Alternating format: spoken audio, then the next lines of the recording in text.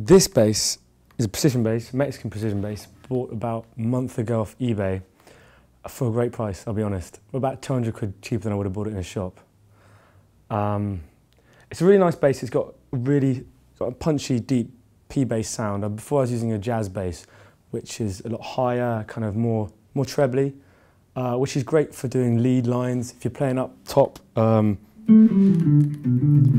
up there, it's really nice.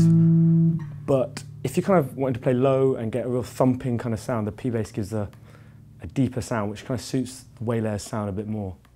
So yeah, liking the P bass at the moment. Well, at the moment I'm going through a fairly simple pedal board into a small Trace Elliott bass amp.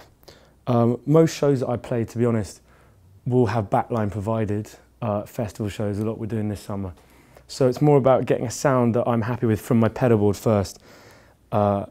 Because at the end of the day, most of my sound is going to be coming through the monitors out front of stage, and any bass amp I do have is more just for a sound for me on the stage. So getting the right sound at the front of the stage, the front of house, comes from this pedal for me, which is a Sans amp bass driver. When you're playing live normally, the sound they're going to get out through front of house through the mixers is just going to be the simple, clean sound of your bass without any EQ, any of the nice sound of that amp, maybe a bit of distortion coming through, that natural valve sound. You're not going to get any of that front of house. So you've got the XLR output here, which will go straight to the desk, and you've got your jack output here, so you can go into the amp as well. This version has 3 presets, so you can have a different sound for a different bass perhaps, or maybe you want a sound for a lead section with a little bit more drive or a little bit more level. And once you're happy with the sound, you can save it on there. So this pedal I'm going to show you now is called Woolly Mammoth. This isn't the official Woolly Mammoth, which costs around about £250. This is the clone version I got off eBay for about 40 quid.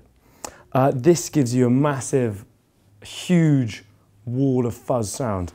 It's famous for Muse using it in a lot of their songs. It's huge, you can hear it here.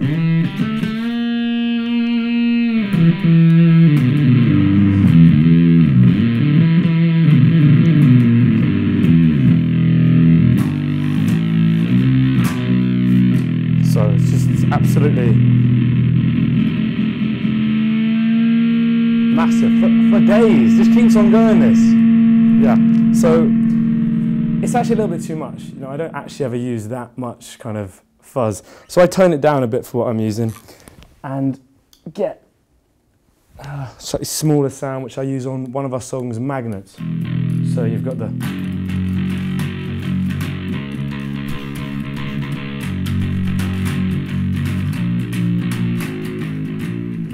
so it's kind of gives you a sound cross between a bass guitar and a synth, which I find is really useful in our kind of music.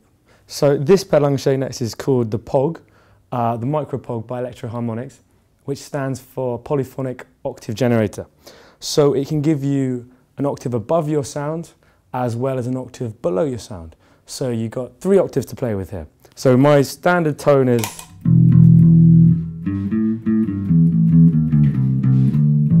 if I add in an octave above, we're looking at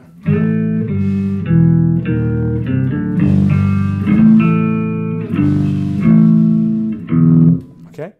I can add an octave below now and get rid of the dry sound, and we've got this really deep sound, which probably won't come across on the camera, but this is a really kind of deep sound when you compare it to the normal.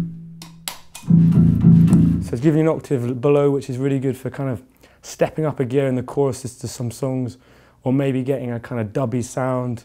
Really gives you that kind of oomph that you kind of feel in your belly more than here, if anything. This last pedal I hit isn't really going to set the world on fire with its sounds. It's more of a workhorse practical pedal. It's a Boss Line Selector LS2. So what this allows me to do, and the way I use it, is to blend the sound of a really extreme pedal, like the Woolly Mammoth I was showing you earlier, with my dry bass sound. So I can keep the low end of my bass and mix in a more extreme sound. So I've got the extreme sound of the woolly mammoth. On its own, it sounds something like this.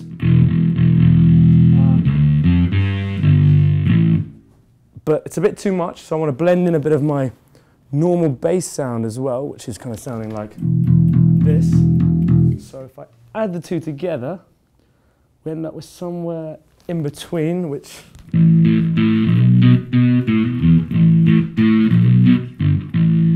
is something a bit nicer, more palatable for the everyday consumer music.